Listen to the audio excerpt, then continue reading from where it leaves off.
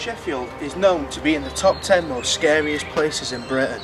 We're going to show you 3 of them now.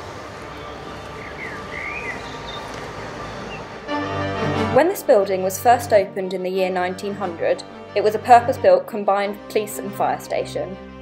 Abandoned in 1965, the now National Emergency Services Museum has been described as the most haunted building in South Yorkshire, where there are said to be at least 6 resident spirits and many more that come and go and interact with visitors.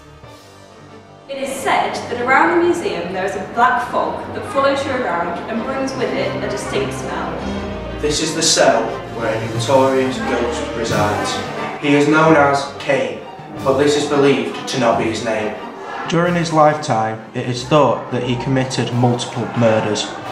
There is a spirit, a ghost with a strong character. He will keep Cain in check along the corridors and will not let him wander around. On the top floor there are reports of the ghost of a child who, while alive, was arrested for pickpocketing. It's now said that he searches the pockets of visitors' jeans looking for sweets. Nigel, you work at the museum and we were wondering if you could tell us any stories you've heard about the ghosts here. Well, there's stories about a little girl on top floor. I mean, when the school groups come, we often, well, I've been there and I've actually seen when they go in separate groups, the teacher always counts the group before they come back downstairs. And she counts one more than she's supposed to have, then she has a recount and counts the proper. Because the little girl, you know, she's counted an extra head. Just there, is it? You know. The little girl supposedly on the top floor is happy because apparently her mother's here. But also the nasty man's here as well. Who supposedly pushed her down the stairs, she broke her neck.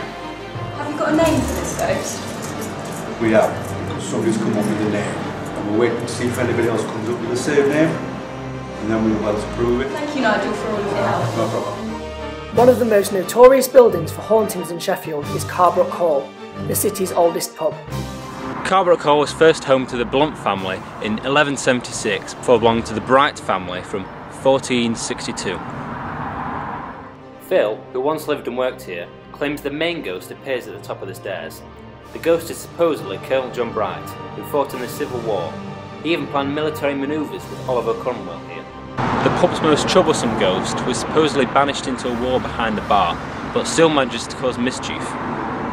Phil claims bottles would often fly off his shoulder when serving a customer, leaving them terrified. The pub is currently closed and was recently damaged in an arson attack. The future of Carbrook Hall and its supposed spirits remains unclear.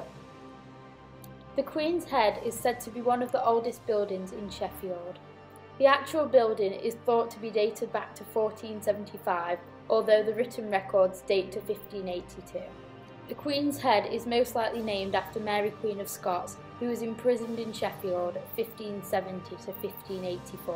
One of the most notorious spirits at Old Queen's Head is a spirit that is said to haunt the female toilets of the pub. Female guests are frequently reported seeing an unseen entity trying to unlock the toilets of unused cubicles. The landlord noticed a recurring pint in his bar. His initial response was to blame the bar staff, but he came to the conclusion that it wasn't them. He tried the pint and realised it wasn't a drink he served in his bar. He then set up CCTV cameras overnight, but the pint never appeared again.